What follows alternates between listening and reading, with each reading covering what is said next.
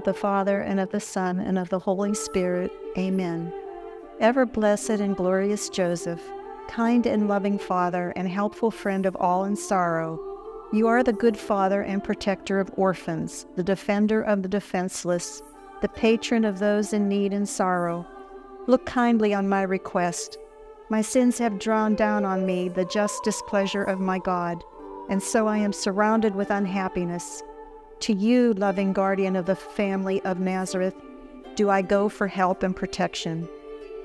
Listen then, I beg you, with fatherly concern to my earnest prayers, and obtain for me the favors I ask.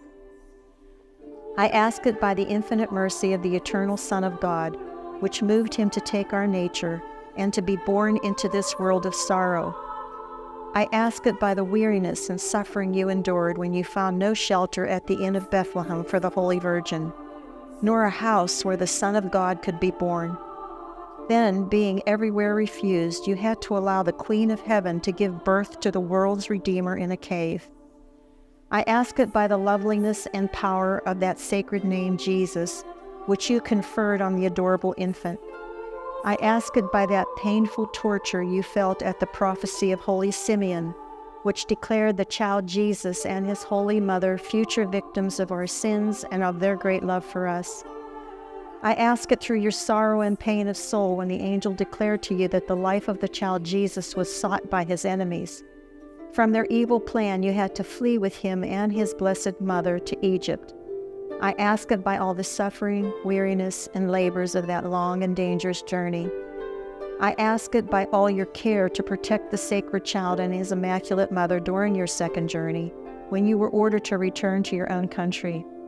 I ask it by your peaceful life in Nazareth, where you met with so many joys and sorrows. I ask it by your great distress when the adorable child was lost to you and his mother for 3 days. I ask it by your joy at finding him in the temple, and by the comfort you found at Nazareth while living in the company of the child Jesus.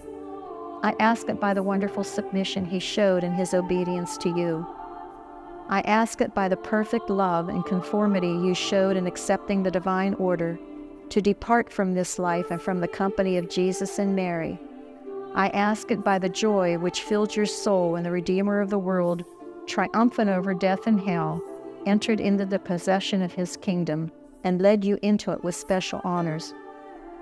I ask it through Mary's glorious Assumption and through that endless happiness you have with her in the presence of God. O good Father, I beg you by all your sufferings, sorrows, and joys to hear me. Obtain for me what I ask. Obtain for all those who have asked my prayers and everything that is useful to them in the plan of God. Finally, my dear patron and Father, be with me and all who are dear to me in our last moments, that we may eternally sing the praises of Jesus, Mary, and Joseph. In the name of the Father, and of the Son, and of the Holy Spirit. Amen.